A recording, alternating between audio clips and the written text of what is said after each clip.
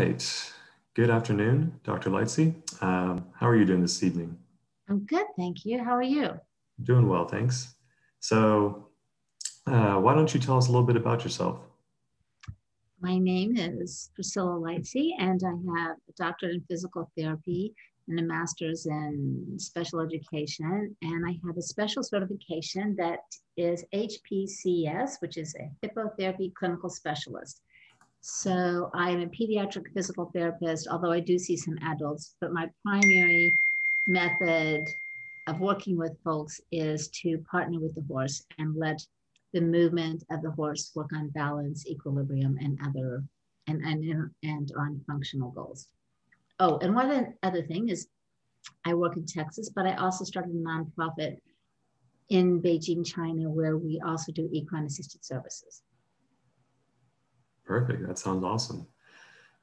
So that'll actually be kind of the focus of the conversation this evening is your time in China and sort of the international experiences that you have from that. Okay. So the first question that we have for you is, what is something that you would like the rest of the world to know about PT and or healthcare in China? I would like to, that's a good question. And what I was thinking is how it was different possibly than the way we do things here. I would like to say that it is considered a value, in my limited experience, it was considered a valuable part of rehabilitation, just the same as here. When I first moved there in the spring in January of 2006, I began to work with a large hospital. It's called the China Rehabilitation and Research Center. And it's called the China Disabled Persons Federation. This hospital falls under their structure. And I discovered that their hospital is very similar to ours. They are a developing country, or at least at that time they were. And so some of their equipment might not have been the newest thing that we had here, but all of their techniques were very similar to the kind of things that we have here. And I was struck by the fact that there was a physical therapist and a doctor at this hospital that wanted to learn about hippotherapy. So even in 2006, when the United States was still not receptive or very receptive to the idea of partnering with the horse and using equine movement to help facilitate functional goals, there were people in China that were open to this. So I found that really encouraging, and I thought that was really a good thing. I see a lot of differences between China and us. And again, I think it might come from the fact that they're still learning and developing. In China, you need a bachelor's of science to be a physical therapist. So they're still having a different model. But having said that, even in 2006, when I was working with the PT, and at that time I couldn't speak any Chinese. I can speak a little bit now, but just like a 3-year-old. But I know a lot of PT terms and a lot of horse terms. But I do have to say that it was really just like this. It was just this wonderful, fun experience to be working with another PT. And even though we couldn't necessarily communicate verbally, we got it when it came to the person on the horse and what was happening with the movement of the horse. So that's something that I just found really unique and really exciting when I worked in China. Very nice. Are there any misconceptions surrounding physical therapy or healthcare industries in China? Not that I am aware of. I have to say that they do, so for one, their education system is different. They have a bachelor's as opposed to a master's or a doctorate, but they still want their physical therapists still work on the same kind of things that we work here. One of the things that I found kind of a challenge was trying to get equipment. So later I can show you a picture because there's a picture of a wheelchair but you have to go to a wheelchair market. It's not like someone comes to you and you talk about a particular individual and you work on having that individual getting a wheelchair fit for them. There you go to a building. When I walked into the building, there was no one else there, so they had to turn on the light on that floor. And there's different sections. There's sports wheelchair, there's adults wheelchairs, and then there's children's wheelchairs. So I found that also a different model than what we have here. Mm-hmm. Very different. Yeah, it sounds different. And I'm glad you're able to share that with us. Yeah. All right. So next question would be, what is a unique attribute or strength that of physical therapy in China, something that makes it unique? Well, I found it, I thought it was really lovely that even in 2006 that they were interested in doing hippotherapy or learning about how to do hippotherapy. So other than that, I would say everything else about it is very similar. Like we're working on functional goals and we're working on balance, perhaps walking, sitting, standing, all kinds of things.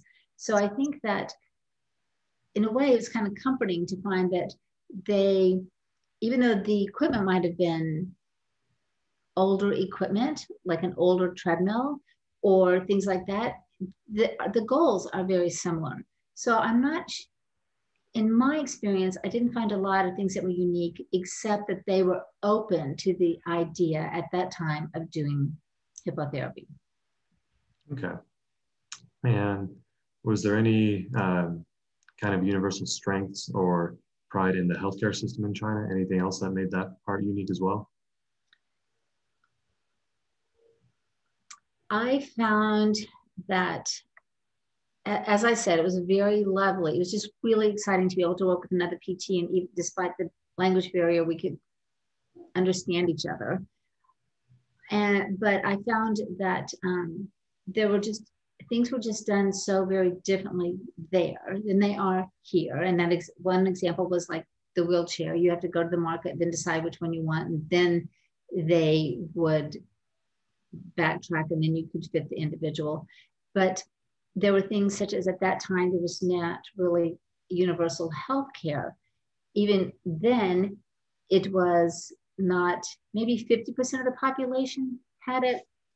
And now it's more like 95% of the population has insurance. So there's a whole different model, and they're learning to do things the way that, or they are beginning to practice things the same way that we do here. But it wasn't always that way over there. So insurance was a thing. Okay. Next question we have is, what would be a weakness or a challenge for the field of physical therapy in China or the healthcare system as well? So I found two. One was the ability to get equipment and properly fit equipment. So I'll show you some slides about that. But as a pediatric PT, even the year before last, one of the children I work with at Hope, which is the program I established, the program I established that provides, is not, at the moment, it's just doing adaptive riding. There's not a physical therapist there. But when I went I would go 4 times a year, or three to 4 times a year. And I saw a child that really needed a reverse walker. And he was already getting PT, and the pediatric PT was going to his house. And he had a walker, but I didn't like the walker he had. And his mom said, we can't find a reverse walker here. So I ended up to hand carry a reverse walker from here, like put it in a box and take it over there. And so I found the equipment is the way you get equipment, and the type of equipment was a challenge for us. And again, I shouldn't say again, but one thing I should say is that as an expat, I might not know all the avenues, but all the avenues that I knew didn't have the type of equipment I wanted. And this parent, who was a very strong advocate for her child, and her child did get PT, she too was having trouble getting the right kind of equipment. The other thing is, I knew you were going to ask me this question, so I had to look it up how to phrase this, because one of the unique things about China at the moment is they have something called the classification of hospitals. So not all hospitals are even considered to be equal. They have a grade 1, a grade 2, and a grade 3. So for example, and they have different functions and different roles. So in grade 1, it is community health centers and township health centers that directly provide prevention, medical care, and rehab services. Then there's the grade 2, which is a step up. And they provide the same services, but they have a little teaching and a little research. Then there's the grade 3, which provide the same services, but at more advanced levels, and they have more advanced teaching and scientific research. So it's a 3-tier healthcare network. There's some problems with that in that there's an uneven distribution of medical care.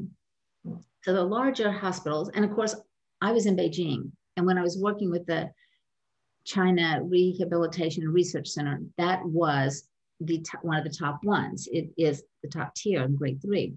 So there's an uneven distribution. And so some receive more government subsidies than others. Some have more hospital beds than others. And I even have a friend whose father died. He was at one of the grade 1, and there was no room for him in the hospital. So he needed to spend the night on a plinth in the hallway, and he needed medication, and they couldn't provide it for him. He ended up taking his own life because he was in so much pain. And his daughter, my friend, felt that if he'd had a different hospital, the outcome might have been different. So the lower hospital and the grade might not have they have less advanced technology and less resources. So I absolutely know that China wants to fix this problem, but at the moment, I think that's still a problem that they are dealing with. Yeah, I'm sorry to hear that. Thank you for sharing. Thank you. Yeah. All right. The next question that we have on our list is, what role do physical therapists play in interprofessional collaboration in China? I would say very similar to what we do here. They are part of a team. And so sometimes there's OT, sometimes there's PT, there's speech, they work with the doctors. So I'd say very much the same as we do here. I do have to say this is not OT, this is PT. But when I had just moved to China and I had only been there a few months, and I'm taking a tour of the hospital, and we go into the OT department, and the people are learning to eat with chopsticks. And I'm like, well, that'd be hard for us in the US, but that's what happens when you're in China. So I just thought that was kind of an interesting thing, that sometimes we kind of are used to our own culture and our own bubble, and nope, other people don't eat with spoons. Some people eat with chopsticks. Yeah, that's something that I would never have thought of. Right. I did feel kind of silly, like I should have thought of that, but no, there you go. Yeah. Okay, so next we have, what lessons can be learned from practicing physical therapy abroad in general? Oh, I love that question. So I think one of the things that we as physical therapists in general, no matter where we're practicing, is we need to remember to be non-judgmental in our approach to the folks that we work with and the caretakers. And I think that same is true when you are practicing abroad or when you go abroad, just to be non-judgmental. So just because they do things a little different, and because their equipment might be not the same as ours, just accept it. Here's the way it is, and just work with it. So I think you have to be open to learning, and you need to be tolerant and non-judgmental. I don't even mean to say tolerant. I meant to say non-judgmental. And I have to say, one of the funny things is that one time, one of the children I put on a horse, and he was crying and crying. And they said to me, what are you going to do? What should we do? And I said, I know what we do in the United States, but in China, things are different. And the way that the family raises a child is different than we do here. So just, you need to be aware of the cultural differences and just do your best to learn from the other culture. Very good lesson indeed. Yeah. It's all, even though you have your doctorate as a physical therapist, and I actually have 2 master's degree, can I just say, and I think, Ted, you know this because you told me how much you have traveled. Traveling and going to other places helps you to understand other folks, and it's an education in itself. Mm-hmm. Yeah. Can't really teach that in school. Right. Yes. Yeah. And they have, well, actually, one of the things when I first went to the hospital in 2006, I went to the restroom, and when I left, there's no soap. And so even, I think definitely things have changed since 2006, but like here, I mean, that would have been like, you must, sterile techniques and being careful about those kind of transmission of germs was a thing that we were aware of already at the time. So it's just a learning curve. Mm-hmm. Yeah. All right. Next up, we've got, how does the patient population view and interact with physical therapy in China? I can only speak to the pediatric population, and in my experience, it was very similar to here. The families that sought PT then obviously wanted it, and then they would work with the PT to help their child to gain skills and have better function and better mobility. So I really found it very similar in that respect to the way we view it here in the US. Okay. And I believe I have the option set to where you can share those images if you would like to go through and talk about some of those as well, because I have gone through the questions list, so now we can talk about the pictures. Super. Nope, not that one.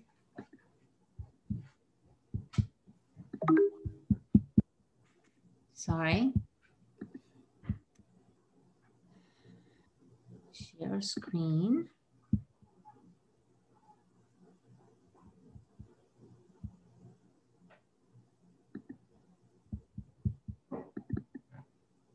Good. Okay.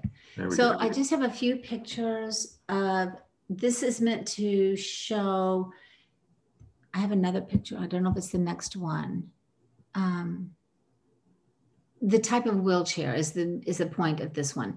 So this just happens to be at HOPE, which is the organization I started, and it stands for Horses Offering People Enrichment. I know it's not a unique name, HOPE is not, but I do believe that horses offer people enrichment. And actually, whether you're in the United States or whether you're over there, I feel that horses can help the folks that we serve make gains faster often than I can do in a clinic. So this is a type of wheelchair. So it's just a frame with wheels on it. So let me see if I can advance to the next one. So here's a side view of it. That is a common type of wheelchair. And as you know, so there's no trunk supports, which he could really benefit from. And there's no straps for his feet. So, and the other thing is that this child comes from a disadvantaged family. They're very financially disadvantaged. So once he outgrew his AFOs, he's going to be without AFOs for a long, long time. So that's, their medical system is different in the sense than we have here in the United States. It's not the same as everyone can apply to Medicare and get, or Medicaid and get services and get equipment. So, and this is just a picture of the wheelchair market. So all it is a multi-story building. And as I said, when I went in there, there were no other people in there, no other prospective people to buy things. So they turned the lights out. And when I walked in and they were like, oh, wait, here's a person who might buy something, they turned the lights on. And so, and so they do make some wonderful wheelchairs. It's just that I think for that child that I was just showing you, that is a more common type of wheelchair. And also, this is in Beijing. And if you live in the surrounding, if you live in a village, or if you live in the countryside, you are not going to, the folks don't have the same access to the equipment that you do if you live in a big city like Beijing. And Beijing happens to be the capital. The way I kind of describe Beijing is a little bit like, it's like New York City in that New York City is a great place, but it's not really indicative of the rest of the United States. So I think Beijing is fabulous. It offers many opportunities for people that may be different if you lived outside or in a smaller city. So here's just how we had to hand deliver that's my dear husband right there. He had taken it apart. We put it in a box and we had to hand deliver this reverse walker. And here's a picture of him. This child had not been on a walker. That's the same fellow who was in the wheelchair. And he was so excited he had actually had the skill of walking for a matter of feet. And then as he grew taller and he doesn't have access to OT, PT, and speech on a regular basis at all. So he was back to being confined to his wheelchair. He was so excited to walk with this. So that's just some of the stories I have to tell, some of the limitations, but yet some of the positive aspects of things in China. And I think that's my last picture. Oh no, there's one more picture. The other thing is there are a lot of orphans in China. And when I started Hope, I started it because I was just working with orphans with special needs and I wanted to put them on a horse. So now I'm still working with orphans, but we work with local children and adults as well with special needs. But I'm just showing you another piece of equipment. So this is totally a great standard. It's just that here in the United States, we have standards that when I began doing this kind of like 30 years ago, this is the kind of standard we would use. Now we have different standards that are more easy to put. It's easier to put the child in, easier to take the child out, and it's more mobile. But here you go. Here's a kind of standard that I think, and it's totally functional and it works great for this child. And this is actually a school for orphans with special needs, which is just a huge, wonderful thing that school is available in Beijing. It's a small school and it's a private school. So not all kids get that service. And that's the end of my pictures. Oh, thank you for sharing those pictures. It's cool to see all the kids, and I enjoyed I think there was a chalk drawing of a horse and a leader on one of the previous. Yep. That's me. Don't you recognize me? Got the blonde hair and everything. Exactly. Yes, that's exactly right. Yeah. And the other interesting thing that we hadn't talked about is over there, you can't drink water from the tap. So you must have drink water that comes bottled. So everyone carries their own bottle. Often it's hot water because there's a lot of tea, but we must have water available for our participants. And there you go. There's a bottle of water. Nice. Did you find yourself drinking tea a lot more when you came back? I absolutely do, because before I went, I didn't like tea. Now I drink tea a lot. Yeah. So those are our pictures. Nice. Yeah. Are there any other habits you came back from China with? Well, I love Chinese food. I prefer not to eat meat, and it's just because I prefer not to eat meat. And in China, it's very easy to be a vegetarian. You can get wonderful dumplings that just have hatch green chili. They have hatch green chili all year long. So you can get green chili and egg. You can get green chili and all kinds of stuff. So it's super easy to not eat meat. And there's tofu all over. So it was really lovely to be able to eat well in China and just have vegetarian food. It was ubiquitous, and at least I felt like it was. So I came back with that. I learned how to use chopsticks, and now I drink hot water, which is kind of an odd thing, but that's what they do in China. And it's just very comforting when you drink hot tea or hot water. Very nice. Yes. Yes. Everyone over there walks around with a big thermos of their hot water. Sometimes it's tea, but mostly it's just their hot water. They just drink it. And there's a legend of how tea began, in that one of the emperors many years ago had his hot water, and he fell asleep under a tree, and the tree dropped the leaves in. He's like, oh, let me try this. And that's a legend. We're not sure it's true, but how tea came about in China. That's a fun little legend. Exactly. And it looks like the child's really enjoying his time with the horse there. Isn't he? He really is. So, and another interesting thing was that this helmet, he was off the horse, so he didn't have it buckled, but he definitely does when he's on the horse. I brought it from the US. Well, when you're a PATH center, the helmets, you must replace your helmets every 5 years. So when it was time to replace that, I couldn't buy them in China.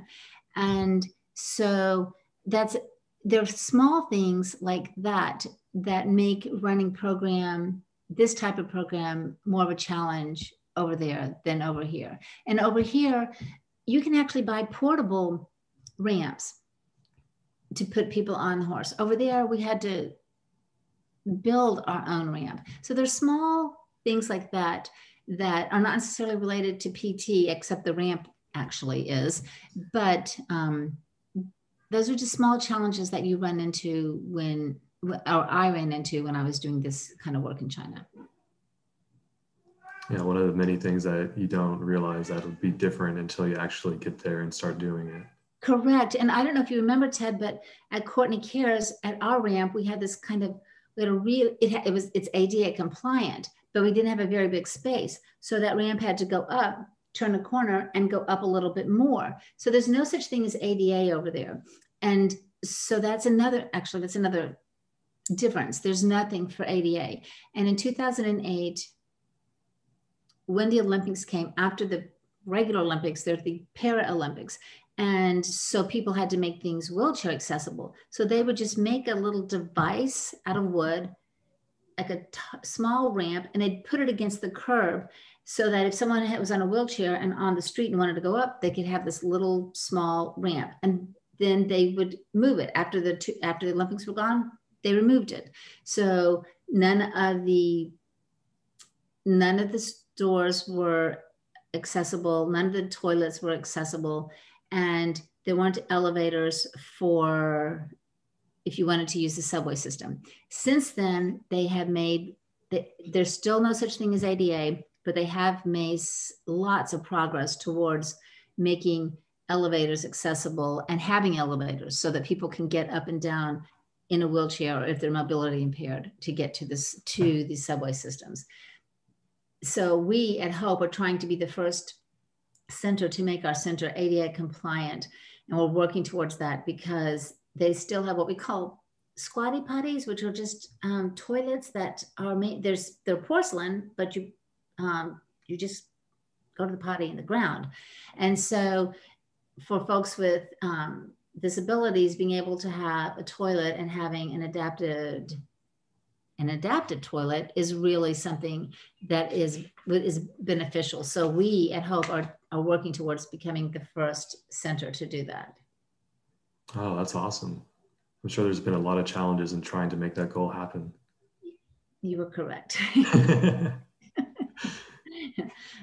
Yeah, and even small things like to become a PATH center, a PATH accredited center, you need to have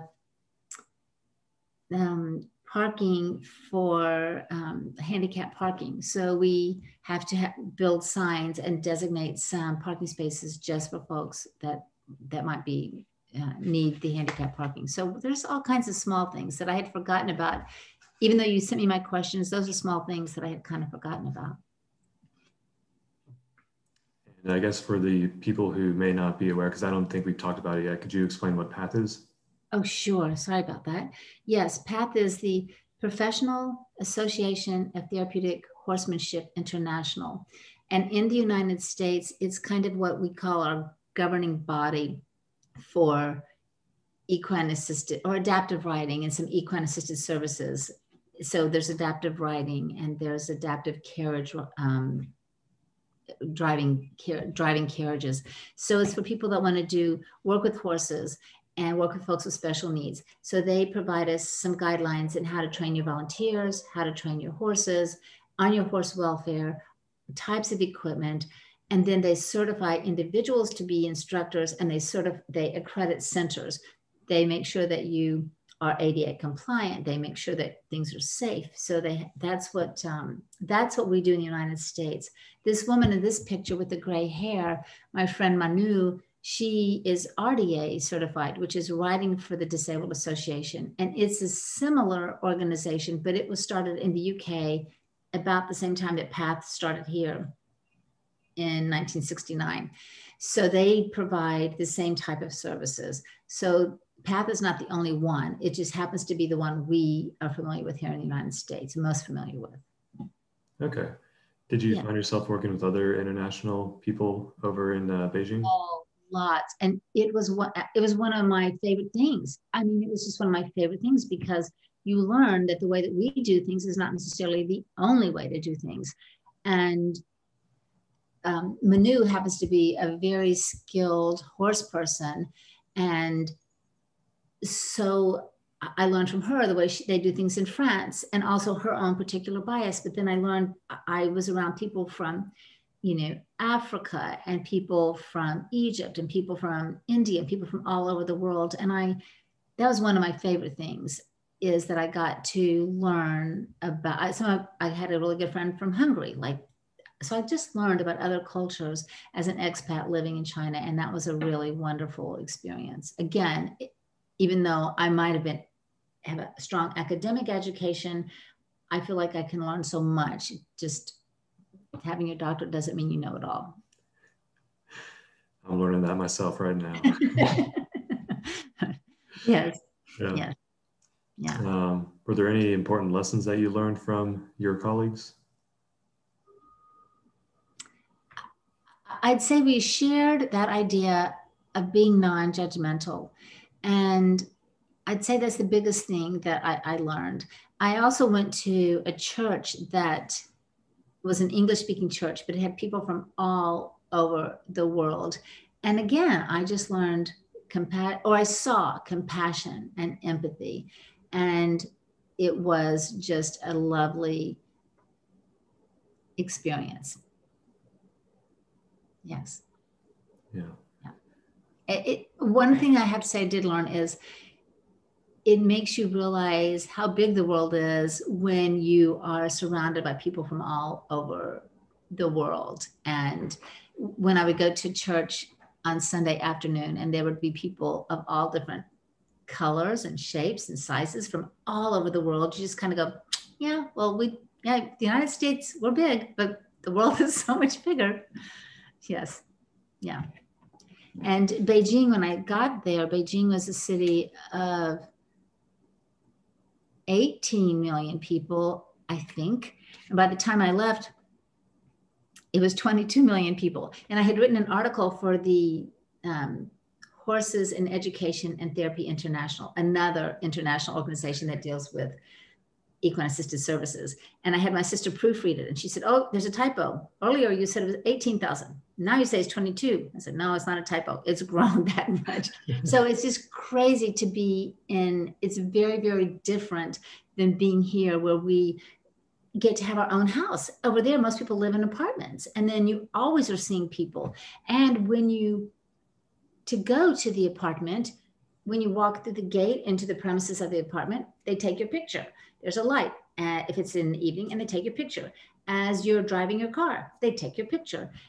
Your picture is taken a lot in China, and Big Brother is watching.